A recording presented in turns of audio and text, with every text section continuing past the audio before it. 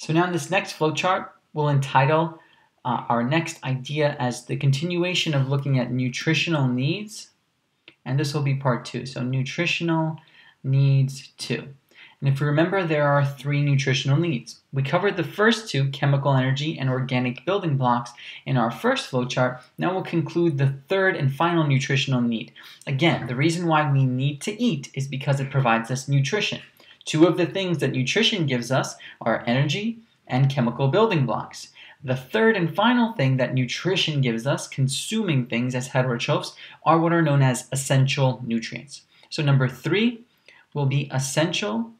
That's a good term to remember in nutrition. We'll reiterate in just a second. Essential nutrients are consumed and thus gained via nutrition. Essential nutrients are those that can't be made by the body. Keyword here is can't be made by the body. Therefore, the only way to make things that are essential, or in order to have essential nutrients that are still necessary for the body's success, are to consume them. Therefore, we can state as a continuation, these things must be ingested and then further digested and absorbed later on. So these are things that we have to consume as a part of our diet in the right amount and in the correct type. Let's take a little bit of a deeper look at what constitutes an essential nutrient. First, we'll look at essential amino acids. So these are a group of amino acids that we do not make on our own. Now, amino acids are the building blocks for proteins. And we have many proteins in our body. Proteins are the functional, I would say, structure that really comprises everything that we do. So these structures are really important, and thus these amino acids are really important. In all and altogether, what we basically notice is that there are 20 amino acids that are required to make all the proteins necessary for our healthy function.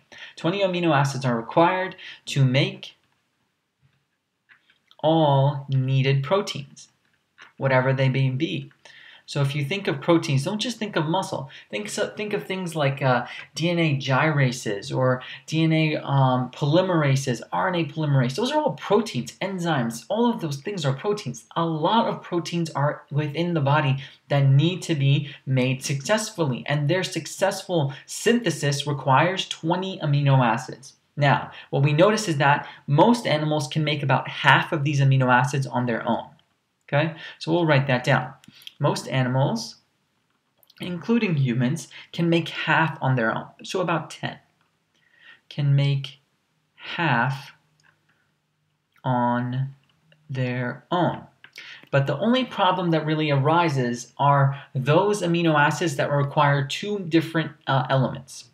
The amino acids that we need are those that have sulfur and nitrogen in them. Remember, nitrogen was an organic building block that we needed to use or needed to consume as a part of our nutrition. So therefore, we must ingest those amino acids that contain the 2 critical elements here, which are sulfur and also nitrogen. So we can make anything that doesn't have sulfur, anything that doesn't have nitrogen, and when I say anything, I mean an amino acid without sulfur or without nitrogen, but anything that does, and there's about half of them that need sulfur and nitrogen, those are the ones that we need to get from our diet. So if we look at humans, an interesting thing is that humans actually change their ability in terms of what amino acids they can and cannot make. In adults, let's take a look at the adult form, like you and I, we need to actually consume, I should say, 8 essential amino acids. But in infants, they actually need to consume 9. They actually don't have the capability of making one of the amino acids that adults later do gain the ability to. So they need to consume 9 essential amino acids.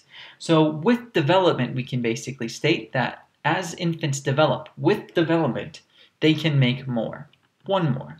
And the one that infants cannot make on their own is histidine, but we don't need to know the details of that distinction. Just know that as humans, we change our ability in terms of what we can and cannot make and what we do and do not need to consume from our environment. So adults, 8 essential amino acids, 8 amino acids that are probably going to contain sulfur or nitrogen. For infants, it's about 9. and the one that infants can make is histidine. Now, let's take a look at some protein sources. Where do we get the amino acids then? These are all going to come from different types of proteins. So let's take a look. Types of protein sources. Where do we consume proteins and how do we consume them? What do they give us? Protein sources can be broken down into two different types, and it's very simple. We either have the consumption of complete proteins or incomplete proteins. So let's take a look at the difference. Complete proteins are those that are basically going to come we'll state that this is defined as food with all essential amino acids. And remember, it's not just about the type of food that you consume in nutrition, it's about the amount as well. So we're going to state that it's going to be any food with all essential amino acids in a proper ratio, the correct amount of amino acids.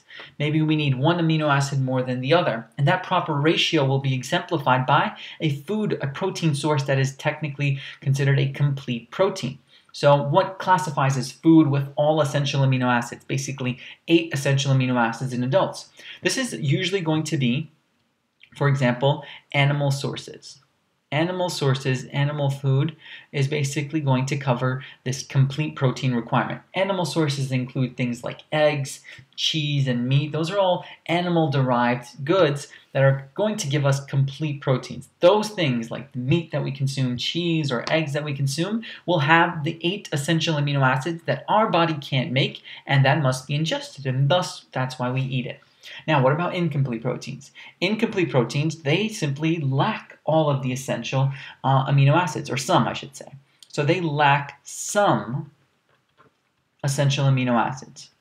So they may have 4, not 8, or 5 and not 8. So that's the term incomplete. That's why we use that. A good example of this are plants.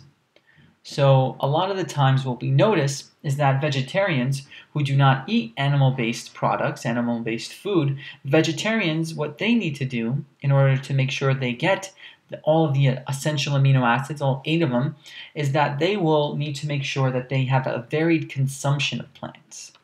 So every single plant will not make all of the essential amino acids, but if you mix the amounts of plants that you eat, if you get different types, if you vary them, then you will get the correct amount. So you need a varied consumption. That's what we basically can term that idea in vegetarians. They can't just keep on eating the same plant over and over. They're simply not going to get all of the essential amino acids that they need for proper nutritional need to be satisfied. So that covers our look at essential amino acids. Another essential nutrient that needs to come from the diet that we cannot make. These amino acids, the 8 over here. In addition to that are essential fatty acids. So let's take a look at these briefly. Essential, again, that means our body can't make it. We must ingest them. So essential fatty acids. So what do we have here? Here, what we notice is that our body can make most of them, actually. We can make most of the fatty acids we need, can make most fatty acids, but we can't make some very specific double bonds. We can't make some with double bonds. So if you remember way back in Bio 1 when we looked at molecular structure and macromolecules, some fatty acid tails have these kinks, these double bonds, and the reason why we can't make those that have the double bonds is because we as a human organism lack the enzyme that is capable of doing this. So what do we have to do? We have to ingest the very special fatty acids that have the specific double bonds that our bodies can't make because we lack the enzyme that does make the double bond necessary for this fatty acid. What are the amino acids, the fatty acids I should say, that qualify? So we have to ingest 2 specific fatty acids to recognize and take note. One of them, they have very similar names, linoleic fatty acid and also linolenic fatty acid. So linoleic and linolenic acid both are going to be classified as polyunsaturated fatty acids. So an unsaturated fat is one that possesses a double bond. If it's polyunsaturated, it means it possesses greater than 1 double bond. And that's what we'll just remind ourselves. Greater than 1 dB double bond. That's what a polyunsaturated fat is. And this is what we need to get from our diet, from our nutrition. We need to consume this in the correct amount. And the type of thing that we need to consume is linoleic and linolenic acid. Where do we get this from the food? In terms of food sources, this is usually found in seeds, in some specific grains, and also in some veggies that we consume. These are all going to be basically these two fatty acids. It's going to be very hard for you if you live in a non-third world country, if you live in America, let's say. These are so common in the diet that it's not usually deficient in anybody. They're just very, very common, the grains that we put into food, seeds, and the vegetables that we consume. We usually get these all covered. It's these essential amino acids that may be a little bit more difficult for people who are vegetarians to get covered, thus they need the varied consumption. So that covers our look at nutritional needs. You might be wondering, well, we have amino acids here, we have fatty acids, kind of like lipids here. What about the carbs? Well, carbs are not essential to us. Believe it or not, we can actually make carbs on our own through a process called gluconeogenesis, making new glucose. But that's not necessary to understand for right now. If you take biochem, you'll learn all about gluconeogenesis. Just know that carbs do not classify as essential nutrients, only amino acids and fatty acids. What we'll do in the next flowchart is continue our look at nutritional needs. There are now going to be some of the other things that are necessary in order for us that are not classified as nutrients, in order for us to succeed with our nutrition.